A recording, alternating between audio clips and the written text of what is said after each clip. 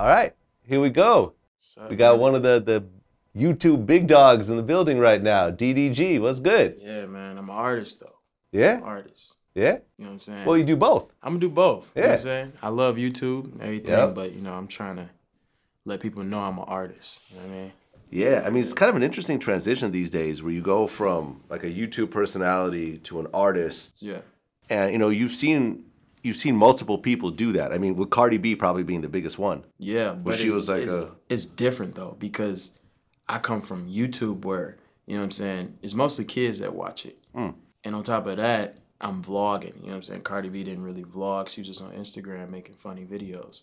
But, like, it's harder to come from YouTube to be, like, an artist. So it's, like, it's kind of unheard of, to be real. The most of the people that come off YouTube, they've been singing and all that or been rapping on YouTube. But me, like, I was just vlogging. So it's, like, you know. Yeah, I mean, Boonk is in the process of doing it. I guess Fatboy SSE. Yeah. He's in the process of doing it. Yeah. There's been a few. It's a shortcut, but it's difficult to make. You know what I mean? Like, a lot of people, that's how you get your following off social media. Academics, you know, he's got his little AK persona. Yeah. Yeah.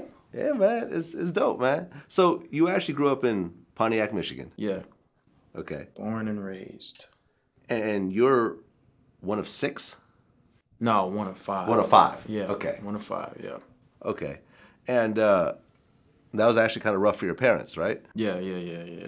My mom worked 2 jobs. A lot of stuff went on in my life that I don't really talk about. You know what I'm saying? Because it's personal or whatever. But it was rough growing up for sure. You know, what do you think was one of the hardest things that you had to kind of go through? You know, because 5 kids, man, that's a lot. Well, the hardest thing that I went through in my life, I lost my brother. So yeah, it was to violence or whatever. So that was like super hard for me. But a lot of people don't know this, so you're getting exclusive information.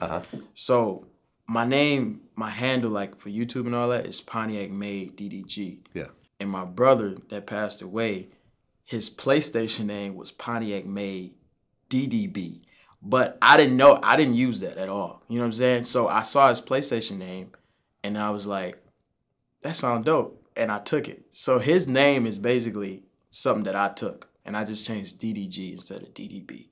So you're kind of honoring him. Yeah, but I mean, not in a million years did I think I would lose my brother though. You know what I'm saying? How old were you when it happened?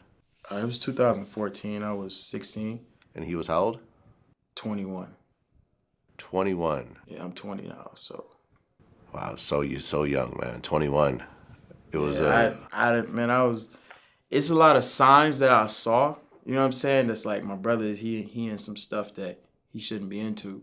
But I never caught on. I'm so young, you know what I'm saying? I'm going out, I'm kicking it with girls and all this, playing basketball, my homies going to school, and I really didn't know that it was coming to that point where, you know what I'm saying, he might be in some trouble. You know what I'm saying? If I knew, like, at this age, I'm way more knowledgeable and more wise, and I could have caught that. I probably could have prevented it. But one thing that you getting exclusive information. I really rock with your interviews, bro. So I'm gonna tell you everything. But so the night that he lost his life, right? I was playing basketball with one of my homies. His name Trey. Actually, the dude that make my beats. He made Givenchy, he made Bang, his name Trey on the beat. So I was hooping with him, right? And my brother had called me. He was like, you need me to pick you up, right? And I was like, nah, Trey gonna take me home. That's the same night that he lost his life. So it's like, if he would have picked me up, that could have been me too. You know what I mean? Oh, you could have gotten shot. I could have. Oh, because it happened in a car? Yeah, it happened in a car because he was going to pick me up from YMCA. But I told him no. Some told me, he was like, just around with Trey because Trey right here. And Trey dropped me off. I goes to sleep. And then my sister come in waking me up and say, you know what I'm saying? It was really hard. It took some time to get over it. But, you know, I realized as I got older, it's just a part of life. So, did they catch the guy who did it? Yeah, so the thing is, the dude that did it is in jail. You know what I'm saying? Okay. So we know, but it's like, it's a thing in like Pontiac where it's barely policed, to be real. You know, it's a small city. If a case is like it take longer than a month to solve, it's probably not gonna get solved.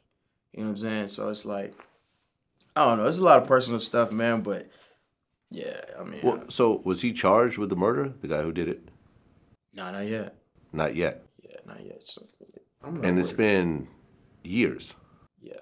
And there's no statute of limitations for something like that. Man, that's tough. So you know who did it, but he's never been charged. Yeah, something like that. But I mean, you're not willing to talk to the police and. Nah, of course. I mean, we already been dealing with this. You know what I'm saying? So it's like. Right, because I think people take this whole stop snitching thing like in the wrong, in the wrong direction. Like, I mean, if your brother got shot and you know who did it, fuck that person. Yeah. You know what I'm saying? Especially if you had nothing. If I knew who did it, I ain't got no problem with telling the police, bro. Yeah, ain't got that's nothing what I'm to do saying. Like, hell no, bro. Ain't got nothing to do with no stop snitching shit. I don't believe in that shit, especially when it comes to family. You know what I mean? Exactly. It's like, nigga, I don't give a fuck about you. You know what I mean? Yeah. But yeah, I don't know, man. Do you know what it was over? Nah, see, that's the thing, and I kind of don't want to know. You know what I mean? Because it's like, I don't even want to be. I keep my mind off of it. You know what I'm saying? I just use it as motivation, and I use it. Another thing is, after that happened, that's when my mom got my first camera.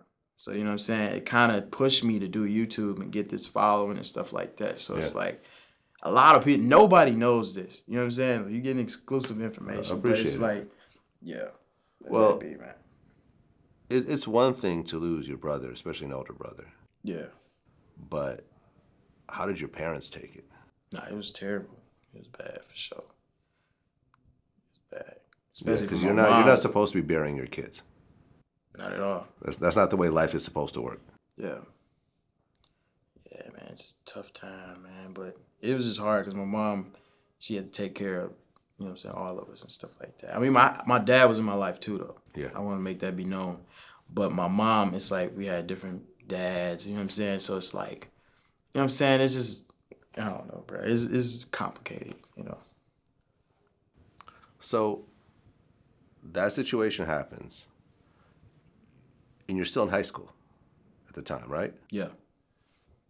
And you graduated valedictorian? Yeah, I was valedictorian in high school. That's a big deal. Yeah, man. I was nowhere near valedictorian. Man, I was, bruh, I really, really, really was into school. Like, I stay after school, do homework. That's dope. All this other shit, you know what I'm saying? I never took it as, oh, you smart in school, you lame. I never took it like that. I was the coolest motherfucker in school, you know what I'm saying? And the smartest. So it's like, it was like the best of both worlds. And I feel like me being valedictorian and me being so smart and into school kept me out of trouble. And it also taught me things, you know what I'm saying? It's most likely why I'm here where I'm at today. You know what I mean? Absolutely. I know what I'm doing. So you graduate valedictorian and then you go to college. Yeah. Went to college, Central Michigan University. Okay. Did you look at some of the other schools? I mean, being a valedictorian kind of puts you in a spot. Did you think of like going to an Ivy League or one of the big schools? Nah, man. See, the crazy thing is I graduated valedictorian. I took the ACT, right? I took it about 4 times. Now, I had a scholarship that was like, it was like triggered. Like, you get this, you get a full ride. Oh, okay. So took the ACT. I needed a 21. I got a 20, a 20, a 20, and a 19. I was like, fuck this shit. I mean, I cried over this shit and everything. You know, I'm in the school, bro. You know what I'm saying? I'm trying to get this full ride. But then I didn't. I'm glad I didn't, though. You know what I'm saying? Everything happens for a reason. I went to Central Michigan University, met a lot of good people. Most of my most viral videos came from that school. You know what I'm saying? The school I was going to get a full ride to was like lame. You know what I'm saying? It wasn't I partied every day. You know what I'm saying? I had fun. I got nothing but good memories from college. But then you dropped out. Dropped out. After how many years? A year and a half. It was sophomore year. Because my YouTube blew up over the summer. And I had a ex-girlfriend or whatever. And I did a prank on her. And then that hit like 2 million. And I started vlogging. And then I started doing all this other stuff and all this other stuff. And it just, everything piled up. And I just started making a lot of fucking money. You know what I'm saying?